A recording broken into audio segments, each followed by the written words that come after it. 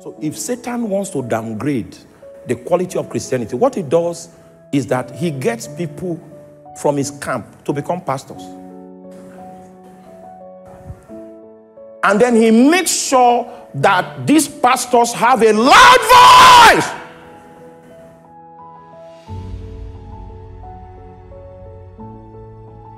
And guess what?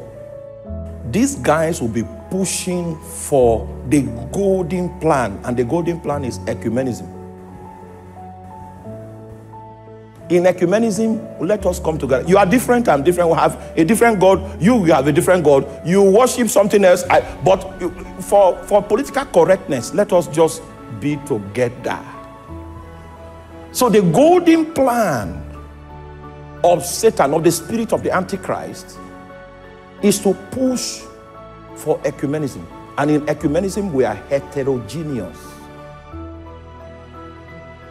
In ecumenism, we are not of the same sort. We don't worship the same God. We don't subscribe to the same principles. We are not operating from the same source. We don't have the same values. But so that it will look as if we are one, let us unite. Somebody's an Ezemo. He has an altar. He dances to the spirit naked in the night. But ecumenism will recommend that it is in our interest to be one. But if we try to subscribe to ecumenism, you will discover that what will drive our civilization will be the lust of the mixed multitude. Under such circumstances, the mixed multitude will become powerful, more powerful than the original lot.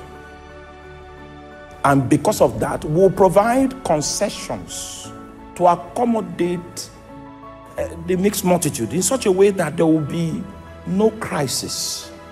And in that compromise, what we have done is that we have violated the principles of separation. And the product is going to be corruption and what? And violence.